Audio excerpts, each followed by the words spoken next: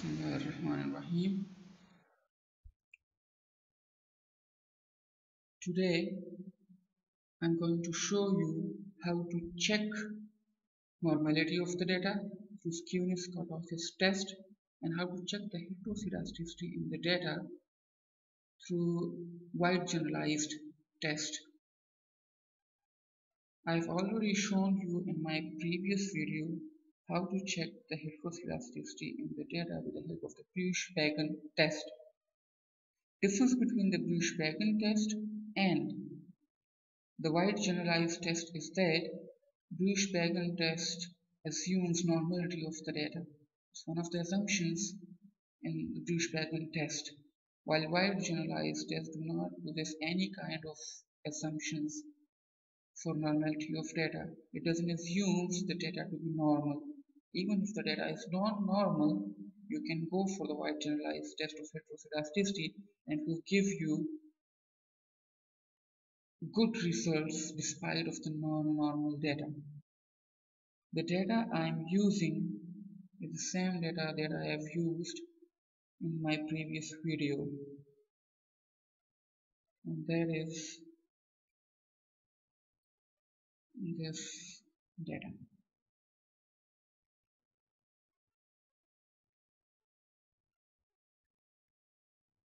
Well, this is the same data. CSAD stands for the cross-sectional absolute deviation. These are the market returns. These are the absolute values of the market returns, and these are the squared values of the market returns.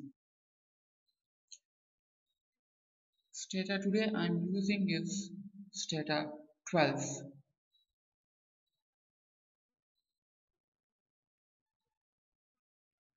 Now copy the data, Stata 12 editor.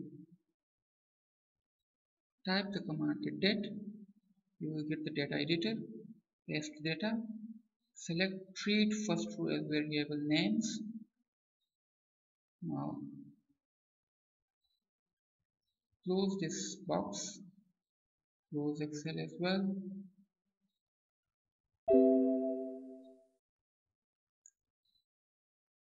Now your variables will be shown here on the right side in the corner of Stata 12.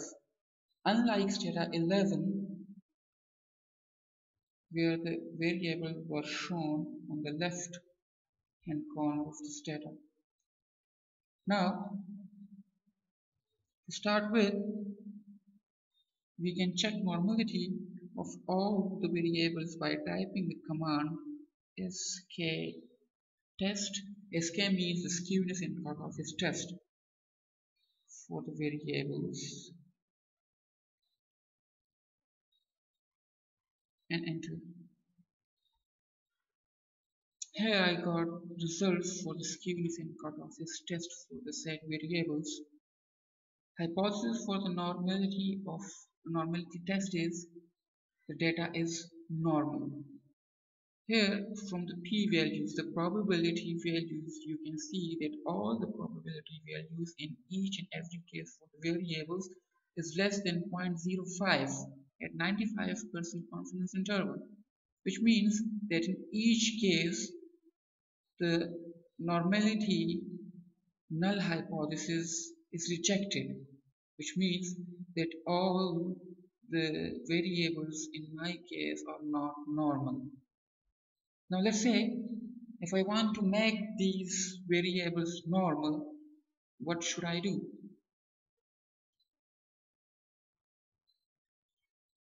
First of all, I have to draw an RVP plot for these variables, or for the variable for which I want the data to be normal. For that, first of all, I have to get regression. CSAD, the cross-sectional absolute deviation, is my dependent variable, and all the rests are independent variables. Now, type the command RVP plot. Let's say I want to check it for the market returns. press enter, and you will get a plot after some time. This is the plot. You can see. Now you can see here that value that all the residues and market values graph is scattered in the whole graph. You can see these are the data points. Now, if you can see from the graph that the data points less than the values of minus 0.02 are a bit on the side of the graph. There may be outliers. Now let's see if we drop these data sets or these observations, if we drop these observations more precisely from the data set and then run the normality test, then we can see what happens to the data. You can drop these by typing the command drop if market return is less than minus 0.02. Press enter. As you can see, Stata has deleted six observations that were less than minus 0.02. Now again go for the SK test for the same variable. Let's see what the results goes on.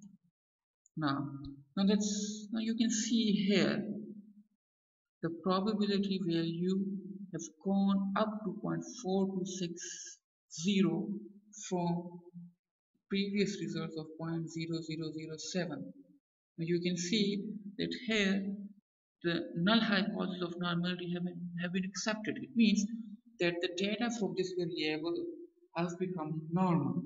You can do for all other variables as well. Secondly, if you want to check the heteroscedasticity through wide generalized test, you can type the command im test white. You will get the value here. This is the probability value for the white test, 0.8831. The null hypothesis is the data is homoscedastic and it is accepted. It has been accepted by the probability value for the test 0.8831 that the data is homoscedastic. These are the decomposition of the M test, the M intermediate decomposition test. It has been decomposed into parts of skewness and kurtosis. But from here, from this probability value, you can take the decision whether the data is normal or not normal. You will get good results from the wide generalized test. It's better than Bruchwagen test in terms that it do not assumes the normality assumptions for its results to be better. Till now, I have checked for the normality and heteroscedasticity through the skewness kurtosis test and the IM test the wide generalized test for homoscedasticity and heteroscedasticity. You can save these results in a similar fashion as I have shown you in my previous videos. Till now, and till my next video, Allah Hafiz.